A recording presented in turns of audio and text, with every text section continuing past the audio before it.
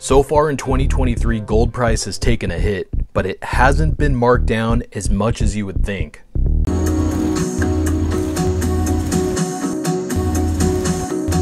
What's up, you guys? It's Ocean here. I've seen some YouTube videos explaining how the price of gold isn't representative of its actual value.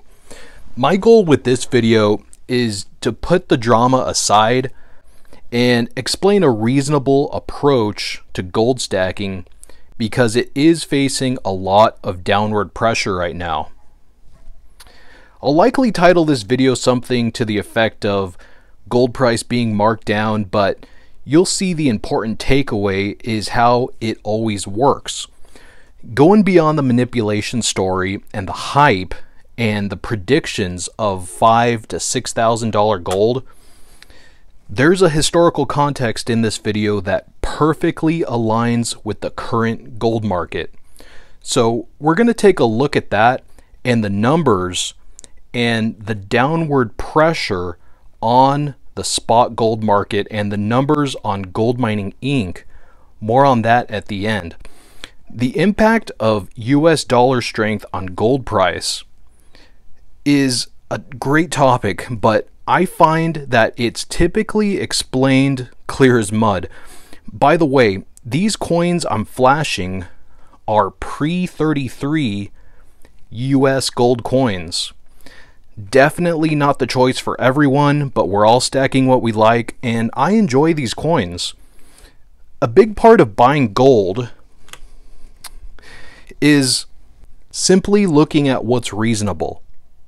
And if that's vague or annoying as nails on a chalkboard, I'll explain the DXY, because market uncertainty isn't the only thing that drives people to gold.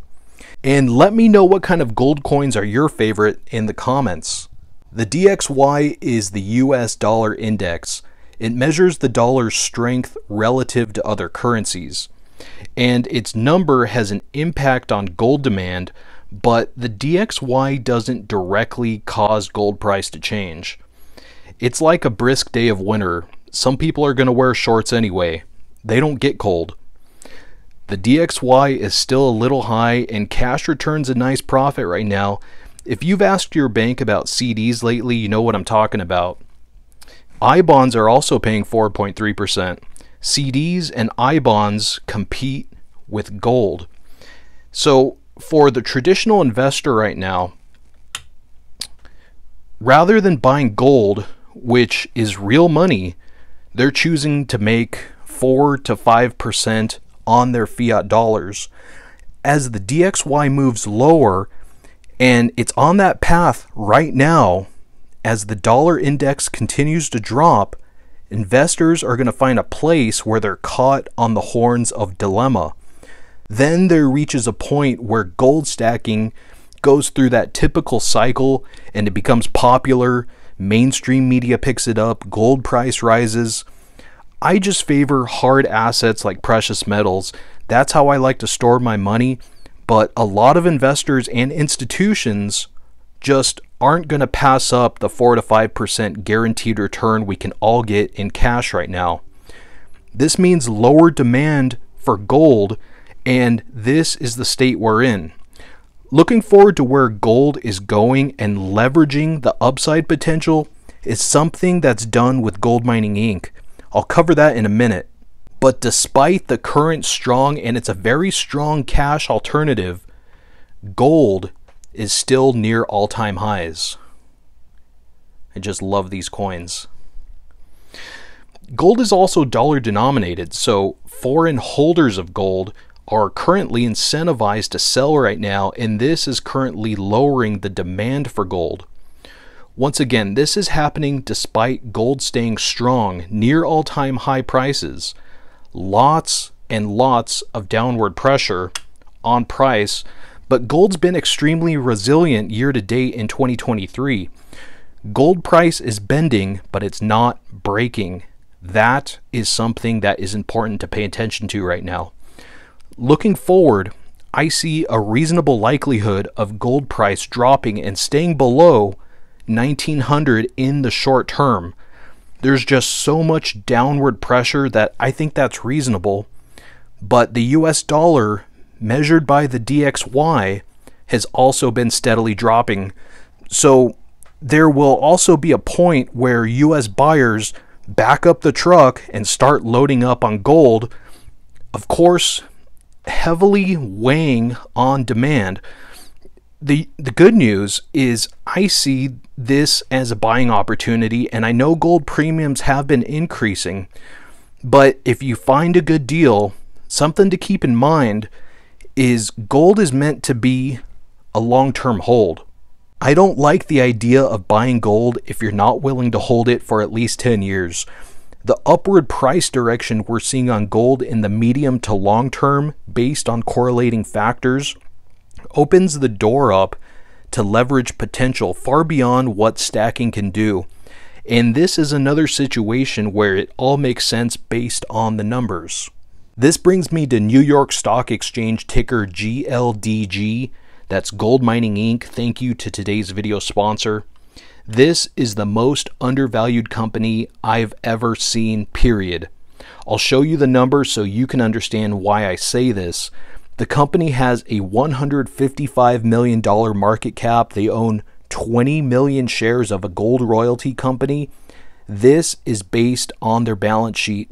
Those 20 million shares are worth $36 million. They also have 80% equity in a gold company in Alaska.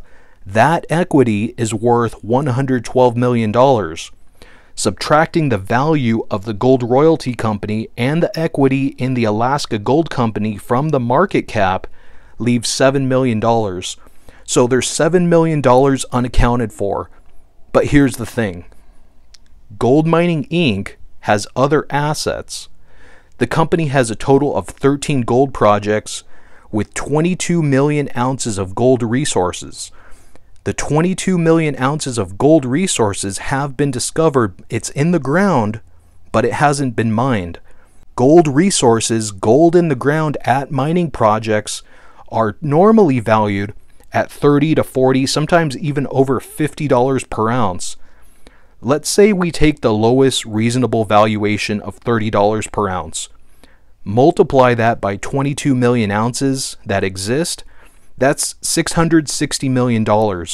Instead of the market valuing Gold Mining Inc.'s other gold projects at $660 million, they're valuing them at only $7 million. Under fair and standard valuation, the company should be valued at $653 million more than it is right now. That's such a wide spread. That is a 400% upside. It's like buying a 5-ounce silver bar for the price of 1 ounce. That's crazy. And that's not it. The company has no debt, they're cashed up, their management team and their CEO are exceptional. They're the best of the best. The icing on the cake, the thing that pulls everything I mentioned together into one beautiful package, is the opinion of this company being undervalued is expert third-party approved. Analysts agree on a $5 price target. The company currently trades for about 90 cents. That is the 400% upside. It blows my mind that this company hasn't moved closer, at least moved closer to that $5 price target yet. And this is the story of the most undervalued company in the world. I think it would be smart to do some research on GLDG. I've covered this company before. I'm personally a shareholder, and I'm very bullish about where this stock price is going. Once again, that's ticker GLDG for Gold Mining Inc. Stack white as the ocean.